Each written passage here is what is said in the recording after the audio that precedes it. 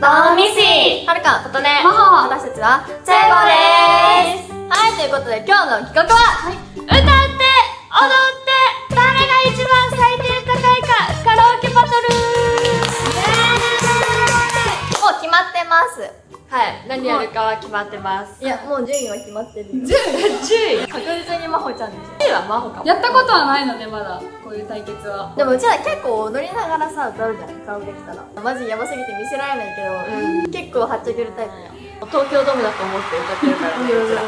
一回ヤバい時はテンション上がりすぎてドア開けてあ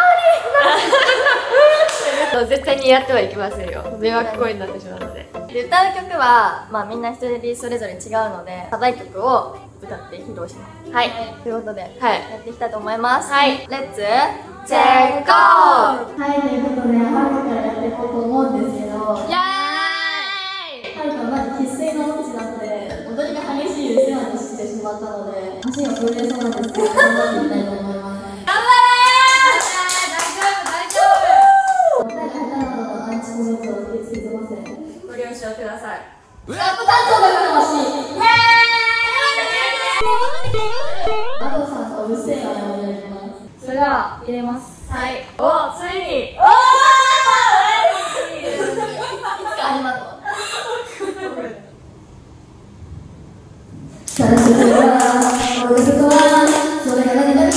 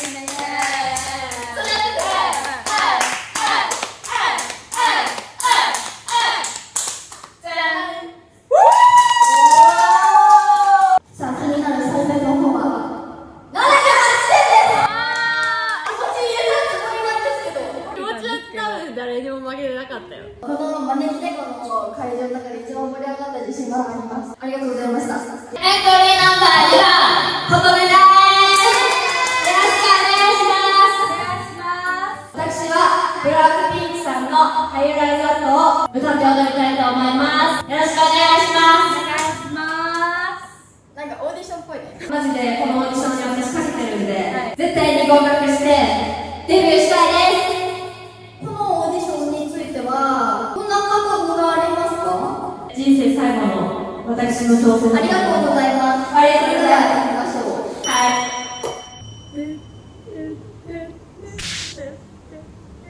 Blackpink in your area.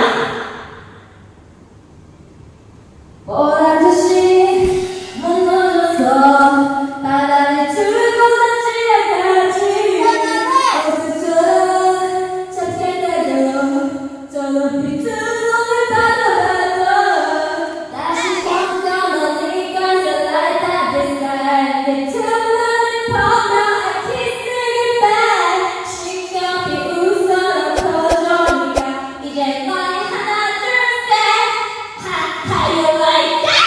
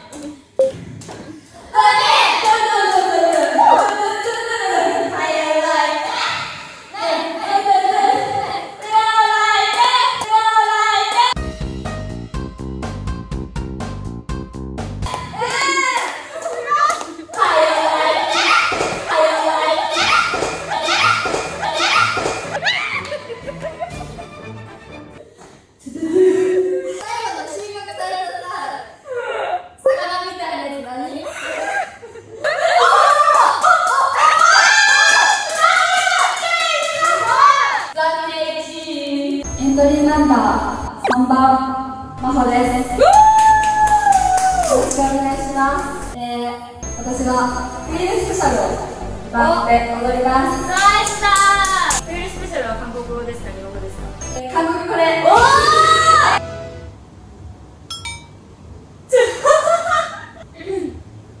緊張してるんですか？マイクのカバーの緊張する時にあるんですよ。確かに始まってるかも。